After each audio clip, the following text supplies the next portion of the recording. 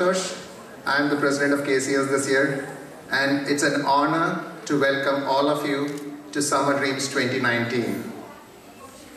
If you remember in December, I talked to you that we have basically two focus areas this year. One of them was showcasing our culture, and second was enhancing the member experience. And part of the enhancing the member experience is that we were able to do this program as a program which was free for our members. And this was possible with the support of our sponsors. I would call upon our sponsors to come on stage so that you could see them and recognize them. So first we have Alka Vora from New York Life Insurance. This is her husband, Vijay Vora. Thank you. Thank you. We have George Joseph from Mass Mutual. Thank you. And in addition, we have three more sponsors. We have Godavari Restaurant. We have Rex Thomas from Sanson Properties. And we have Pete Taivalapil from Worldwide Travels. So thank you, sponsors, for making this possible. If you see the program this time, there is one kind of item which usually is not there. We have an intermission in there, and I just want to take you a little bit to the backstage, the thought process around that. So when we were thinking about whether to have an intermission or not, there were two schools of thought. One school of thought said, it's a Malayali program. Malayalis, you give them a break, they won't come back to stage, there won't be enough people on, in the auditorium kind of a thing. And there was this other school of thought which said Mallus are the bestest people in the whole worldwide. And they are here to support every program, and they will be here. So even after the break, the first program, the auditorium will be full as if for the first. And we trust you for that. And we let the intermission. So thank you. So Vishwasam, Adalle Ellam. So let's today amongst us we have Joshua M. Thomas. He is a fellow Malayali, a great human being, a great person. I was honored to be with him for a couple of hours, and I came back so impressed. So we are felicitating Joshua on his election to the Prince George's County Board of Education, District 2. First, I would request KCS senior leader Rajguru to be on stage to felicitate Joshua.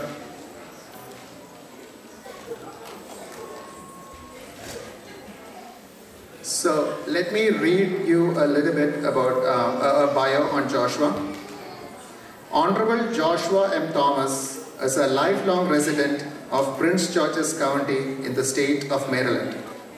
He is a proud lifelong member of the Kerala Cultural Society and also a member of Marthama Church in Greater Washington. He was elected in November 2018 to serve on the Prince George's County Board of Education, which serves the 22nd largest public school system in the United States of America. He is the first Indian American of Malayali origin elected to serve in public office in the state of Maryland. Great achievement, sir. He graduated from Eleanor Roosevelt High School in Greenbelt, Maryland, and graduated from Howard University in Washington, D.C. with a BS in biology. After graduating from college, he joined Teach for America in Houston, Texas, where he taught middle school science in the Houston Independent School District. He then transitioned within Teach for America to manage the organization's recruitment efforts at historically black colleges and universities. With Joshua, please you state.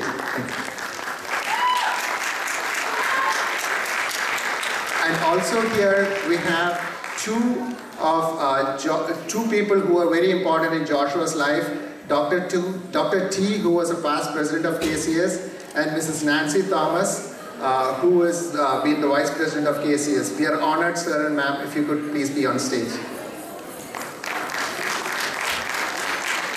I request the executive officers.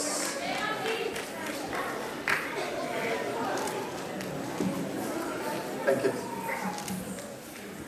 I would request Mr. Raj Kurup to, it's more of a personal touch, right? Joshua Thomas. I know him since he's probably 6 or 7 years old, and his family for so long, about 20 years. He's a son of KCS family because his dad, Dr. Matthew Thomas, who is famously and cunningly known as Dr. Chi among us, he served as KCS president in 1997. And his mom, Mrs. Nancy Thomas, has been with us for about 2 years as VP, Vice President of KCS, and served in the executive committee afterwards. So when you look at the whole ground, he is actually a son of KCS family as well as a son of this soil. We should be so proud of him because he is such a dedicated, committed person who went for the election and solidly won a seat out of 4, correct? And he's going to say more about that. It is an honor for me to recognize him on your behalf on this stage at this time. Thank you.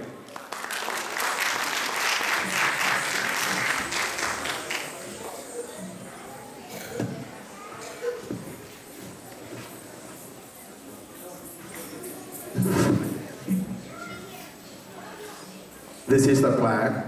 It says, Award of Recognition presented to Joshua M. Thomas for your outstanding achievement in being elected by voters to a 4-year term to Prince George's County Public Schools, Board of Education, District 2.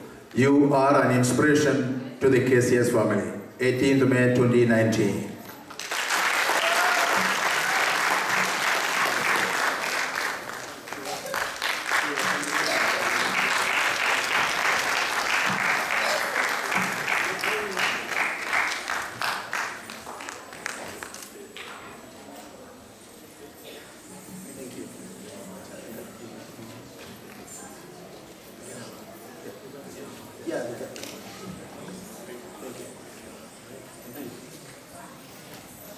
All right, good evening, everyone. I wasn't sure if I was going to have a podium or not. If I have a podium, I usually like to keep a cheat sheet of notes. But since I don't, I will try my best to speak off the top without referring to my notes, but I'll keep it here just in case. But I want to thank you all for being here this evening, and especially want to thank the Kerala Cultural Society for taking the time to recognize me and my family. It truly means a lot. Raj Kurupangal and Mr. Santosh George already referenced a few of the things that I was already going to say. But let me tell you that as long as I've been alive, KCS has been a part of my life. I watched my dad hold virtually every role in this organization, from president all the way to Maveli at Onam. Maybe this year, you never know, you'll see him. I've also seen my mom serve as the KCS vice president. I've watched my sister sing at probably every single program throughout the year for at least 15 to 20 years. So let me tell you that I've spent a lot of time with KCS, and know that during all of those moments, for any of you young guys back here, I was running around with my friends sitting in the back of the room, even with Raj Gurbangal's son. So, but I want to just also add, the reality is that this week was a tough week for me. I came down with an illness on Tuesday, and it wasn't just a regular cold. It was bad enough that I had to call out of work on Wednesday, and then on Thursday, and even on Friday, but I knew I couldn't let the KCS down. I had to be here tonight, so I made sure that I got my good rest, because I owed one to Mr. George. So I wanted to just share some very brief remarks, and my message here is simple. You know, as Indian Americans, we are one of the fastest growing ethnic groups in this country, but we are still the least represented in public office. And we can all agree that our voices and our perspectives matter on all issues. You know, there's a saying in the world of politics and in any industry, which is that if you're not making the decisions at the table, you might be on the menu. And though that's kind of funny, but also a little bit awkward sounding, it's true. No one is going to advocate for us and our interests better than ourselves. And so while I'm excited to be the first Malayali American representing our community in Maryland, this is just the beginning, and we have a long way to go. I also want to talk a little bit about how I got here. I know I don't like to listen to a long speech, so I'm going to keep it pretty quick. But for my young folks, I see a few people that look like you're in high school, maybe you're college bound, or even if you're not there yet. I just want to let you know that I was a biology major, just like maybe many of you would be. And it's something that my dad is still not really happy about to this day, because as you can see, I did not become a doctor. But the important thing to note, and the thing that I tell a lot of college students as well, is that it's more important to just continue to keep your feet moving. You know, we are in a time where the workforce has evolved incredibly, where it's now a lot more common for people to take time after college to get some meaningful work experience for a few years before going to graduate school. So students, young folks, keep an open mind about what you might want to do.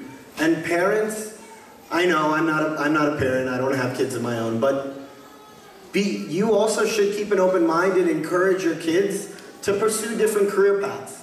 Because for my story, my original plan was after college to go to medical school. Well, after college, I ended up joining a program called Teach for America.